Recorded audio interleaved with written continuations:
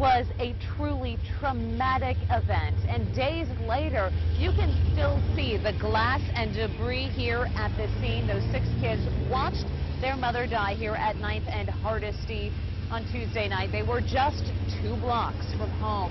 5 of the 6 kids were hurt, as was their dad. Family expect 2 of the kids to be released from the hospital Friday. Another little boy could also go home soon. The Gonzalez family had just left a gathering with relatives at the park when their vehicle was hit by another car. That car, police say, was involved in a rolling gun battle with another vehicle. Mariana Hernandez Gonzalez was killed. One of her sons, a 7-year-old who saw the accident, was unhurt.